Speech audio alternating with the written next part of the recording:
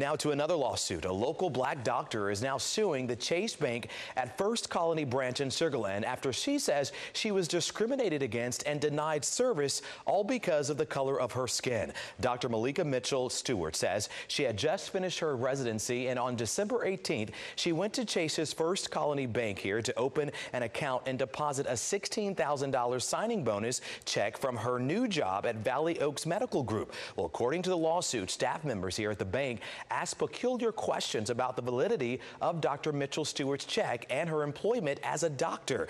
The suit also states, quote, as soon as Dr. Mitchell-Stewart showed employees at First Colony branch her check, they immediately treated her like a criminal. Now, Dr. Stewart says bank employees denied her services, saying the check was fraudulent.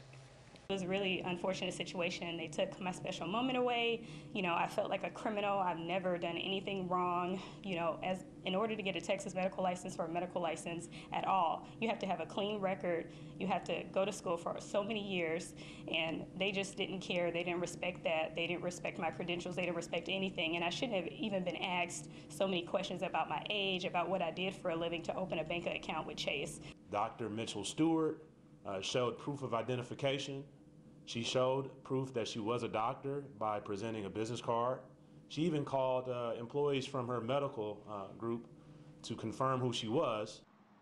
Now, I reached out to Chase Bank officials, and this afternoon a spokesperson for the bank sent me this statement here telling me, quote, we take this matter very seriously and are investigating the situation. We have reached out to Dr. Mitchell-Stewart to better understand what happened and apologize for her experience, end quote.